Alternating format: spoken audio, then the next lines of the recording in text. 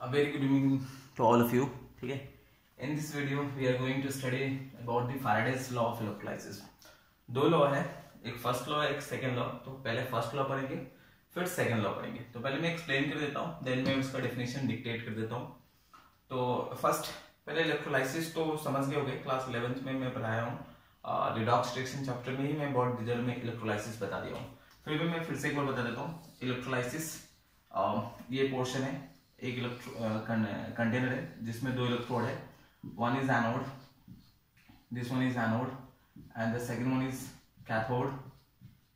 This one is cathode. Anode is connected with the positive terminal of the battery, इसलिए positive होता है anode. And cathode is connected with the negative terminal of the battery, इसलिए cathode is negative, anode is positive. Okay, ये electrodes होते हैं और इसके अंदर में इलेक्ट्रोलाइट होता है, that must be in liquid phase.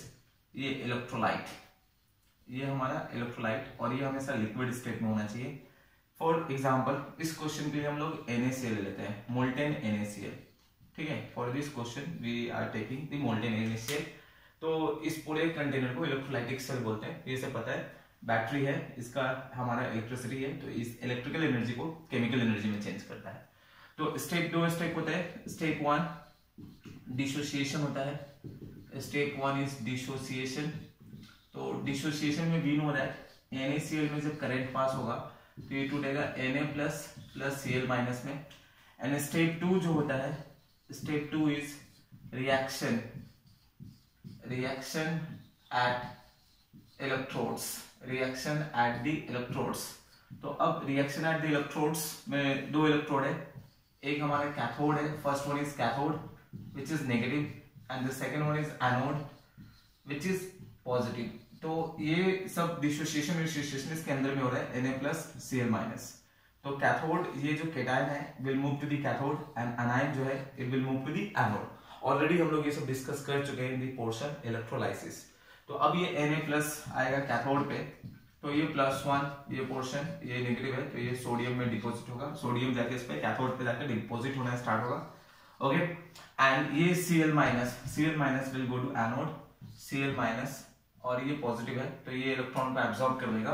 तो ये Cl माइनस से ये बन जाएगा Cl2 +1 इलेक्ट्रॉन, यहाँ पे हाफ दे देंगे.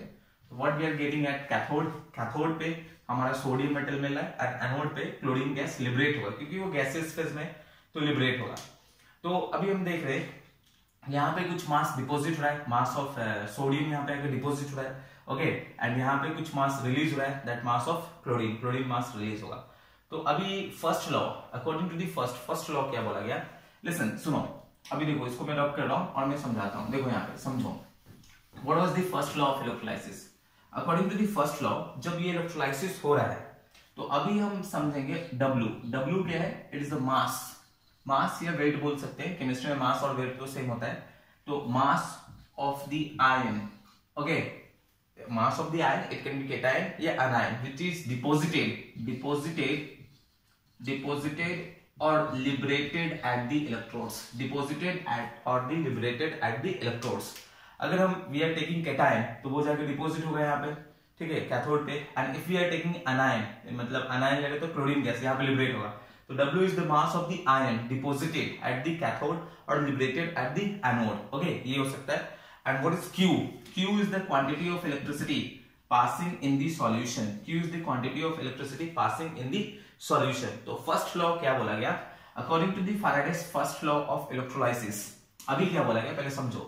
बोला क्या है कि जितना देर तक, सपोज अगर इसमें इलेक्ट्रोलाइसिस, अभी देखो सपोज इसमें इलेक्ट्रोलाइसिस हो रहा है NaCl, ये टूट रहा है, हम केटायन के रिस्पेक्ट में बात करेंगे, Na प्लस Cl माइनस हो रहा है. ओके, तो अगर सपोज कर लो कि सपोज कर लेते हैं कि अगर इसमें करंट पास हो रहा है 2 एम्पियर का, if current is of 2 ampere का करंट पास हो रहा है, ठीक है, और यहाँ पे सोडियम जो डिपोजिट हो रहा है वो 5 ग्राम डिपोजिट हो रहा है, क्योंकि 2 एम्पियर का ये करंट पास हो रहा है और ये टूट रहा है Na प्लस Cl माइनस में.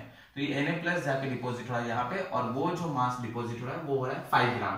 ओके, इसी केस में सपोज NaCl डिपोजिट हो रहा है और इसमें करंट को बढ़ा दे रहा हूँ, 2 एम्पियर की जगह पे इसको 5 एम्पियर करंट कर दे रहा हूँ. तो अब ये डिसोसिएशन बहुत ज्यादा होगा, स्पीड में डिसोसिएशन होगा, क्योंकि करंट बढ़ चुका है, तो डिसोसिएशन ज्यादा आकर करेगा. इफ डिसोसिएशन ज्यादा होगा तो ज्यादा अमाउंट ऑफ आयन इस पर डिपॉजिट होगा, ज्यादा अमाउंट ऑफ आयन डिपॉजिट होगा तो इसका वेट भी क्या होगा, ज्यादा होगा। तो सपोज अब 10 ग्राम डिपॉजिट हुआ है, तो व्हाट वी आर सेइंग कि W जो है द वेट ऑफ आयन, हम वी आर टेकिंग केटायन, हम समझने के लिए सिर्फ केटायन लिए है। तो दो केस मैंने लिया, एक NaCl लिया जिसमें I करंट पास हो रहा है, वो I करंट पास हो रहा है 2 एम्पियर का, तो उस केस में देख रहे हैं टाइम सेम, इसमें भी हम देख रहे हैं कि 1 मिनट के लिए हम बात कर रहे हैं, यहाँ पे भी हम देख रहे हैं 1 मिनट के लिए बात कर रहे हैं। तो फर्स्ट केस में अगर हम 2 एम्पियर का करंट लेके पास करवाते हैं and time for 1 minute electrolysis करके, तो वेट जो डिपॉजिट हो रहा है वो 5 ग्राम। फॉर द सेम टाइम अगर 1 मिनट के लिए करंट पास करवाते हैं बट करंट के मैग्नीट्यूड को बढ़ा देते हैं, वो 2 एम्पियर से 5 एम्पियर कर देते हैं, तो व्हाट वी आर नोटिसिंग कि नंबर ऑफ आयंस जो डिसोसिएट हो रहा है वो बढ़ जाएगा। तो यहाँ पे जितना ज्यादा आयन डिसोसिएट होगा उतना ज्यादा यहाँ पे आयन जाके डिपॉजिट होगा, तो जितना ज्यादा डिपॉजिट होगा वो मास उसका ज्यादा होगा, तो इस केस में मास बढ़ जाएगा। तो what we are saying W is proportional to I हो गया, W is proportional to I, तो W is what the weight of ion deposited at the electrodes, weight of ion deposited और लिबरेटेड एट द इलेक्ट्रोड्स। तो we are taking, अगर हम cation के लिए ले लें तो वो जाके डिपॉजिट होगा, अगर अनायन क्योंकि क्लोरीन गैस तो वो जाके एनोड पे लिबरेट होगा। तो हम एग्जांपल को समझने के लिए हम सिर्फ केटायन को लेके चल रहे हैं। Okay, this was the first point. ये सुनो अभी समझो। सपोज करंट को 2 एम्पियर रखते हैं, ठीक है, करंट को 2 एम्पियर रखते हैं एंड पहले केस में सिर्फ 10 मिनट के लिए इलेक्ट्रोलाइसिस कर रहे हैं, 10 मिनट के लिए इलेक्ट्रोलाइसिस कर रहे हैं, current is for 2 minutes, 2 ampere का करंट है और 10 मिनट तक इलेक्ट्रोलाइसिस कर रहे हैं। तो इस केस में देख रहे हैं कि अभी ये क्या हुआ, इस केस में NaCl डिसोसिएट हुआ Na+ और Cl- में, तो ये Na+ इस पे डिपॉजिट हुआ, तो हम देख रहे हैं कि इसमें 10 ग्राम जाके डिपॉजिट हुआ है सोडियम जाके यहाँ पे डिपॉजिट हुआ है 10 ग्राम। For the same amount of current, अब करंट को फिक्स रखेंगे, 2 एम्पियर को फिक्स रख रहे हैं बट टाइम को इंक्रीज कर दे रहे हैं। सपोज हम 20 मिनट के लिए इलेक्ट्रोलाइसिस, तो इसमें सेम करंट के लिए इसमें भी 2 एम्पियर है, इसमें भी 2 एम्पियर है, लेकिन इसमें 10 मिनट के लिए इलेक्ट्रोलाइसिस हो रहा था, अब इलेक्ट्रोलाइसिस कितने मिनट के लिए हो रहा है, 20 मिनट के लिए। तो 10 मिनट में जितना आयंस डिसोसिएट होगा, डेफिनेटली 20 मिनट्स में आयंस का डिसोसिएशन क्या होगा, ज्यादा। अगर आयंस का डिसोसिएशन ज्यादा होगा, ओके, क्योंकि टाइम ऑफ इलेक्ट्रोलाइसिस ज्यादा है तो आयंस का डिसोसिएशन ज्यादा होगा, तो आयंस जो जाके डिपॉजिट होंगे उसके भी नंबर्स क्या होंगे, ज्यादा होगा। तो इस केस में जो amount of ion deposit, sodium deposit होगा, that will be more then in the first case. तो इस केस में हम क्या देख रहे हैं, W is proportional to T हो गया। अब इन दोनों को मिला देंगे तो हम ऐसे लिख सकते हैं W is proportional to I into T। I into T, physics में हम एक टर्म पढ़ते हैं Q equals to I into T, charge या करंट, इलेक्ट्रिसिटी हम बोल सकते हैं उसको। तो W इज प्रोपोर्शनल टू क्या हो गया, Q। तो फैराडेज ने ये सब जो नोटिस किया था, ये मैं नहीं कर रहा हूँ, ये फैराडे ने नोटिस किया, मैं तो ये समझा रहा है। तो भाई Q क्या है, व्हाट इज Q? तो Q is the amount of electricity passing in the electrolyte, in the solution, या हम बोल सकते हैं total charge passing in the solution. तो ये हम लिख देंगे total charge passing in the solution. और फैराडेज का फर्स्ट लॉ था W is proportional to Q। Faraday's का first law was W is proportional to Q। This was the Faraday's first law, this was the Faraday's first law. तो कहां से लिखेंगे, तो यहां से लिखेंगे फर्स्ट लॉ। फर्स्ट लॉ क्या था फैराडेज का, तो फैराडेज का फर्स्ट लॉ यहां से लिखना, देखो मैं बोल रहा हूं फिर से, first law according to Faraday's first law ऐसे W इज प्रोपोर्शनल टू क्या होगा, Q। मैं बोल दे रहा हूं, डिक्टेट कर दे रहा हूं, उसको लिख देना। What is Faraday's first law, तो ये एग्जामिनेशन में पूछता है, लिख देना। According to Faraday's first law of electrolysis, the weight of ion deposited और liberated at the electrodes is directly proportional to the electricity, bracket में charge, total charge, to directly proportional to the electricity, bracket में total charge passed in the solution, उसके बाद लिखना W is proportional to Q। Proportion को हटाने के लिए, listen, वो प्रोपोर्शन को हटाने के लिए वहां पे मेंशन कर देना, प्रोपोर्शन को हटाने के लिए W is proportional to Q है, प्रोपोर्शन को हटाएंगे तो यहाँ पे आएगा ZQ, ये आ गया। तो व्हाट इज W वहां पे बता चुका हूं, व्हाट इज Q वो बता चुका हूं, what is Z is called as electrochemical equivalent.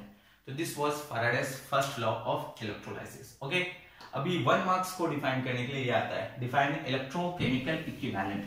तो इलेक्ट्रोकेमिकल इक्विवेलेंट को देखो कैसे डिफाइन करेंगे, डिफाइन इलेक्ट्रोकेमिकल इक्विवेलेंट डिफाइन करने के लिए आता है for 1 marks, define Z। Okay, तो सुनो कैसे डिफाइन करना है, देखो समझो, पूरा लिखेंगे इसको, पहले समझो इसको। W इक्वल्स टू ZQ होता है। ओके, तो Z इक्वल्स टू क्या हो जाएगा, W/Q, and since we know that physics में तो ये पढ़ चुके हैं, पढ़े होंगे, Q equals to I into T होता है, तो Z equals to W I into T. Assume कर लेना I equals to 1 ampere and T equals to 1 second. Okay, तो ये जो फॉर्मूला है it will change to Z equals to W 1 into 1. तो ये पोर्शन हो गया. अब यहाँ से क्या करना है, Z किसके बराबर है, W. तो इसको ये सब लिखने के बाद अब डेफिनेशन क्या लिखेंगे, पहले लिख देंगे Z is what, Z is electrochemical equivalent and it is equal to the weight of ion, a mass of ion deposited at the electrode when a current of 1 ampere passes for 1 second in the electrolytic solution.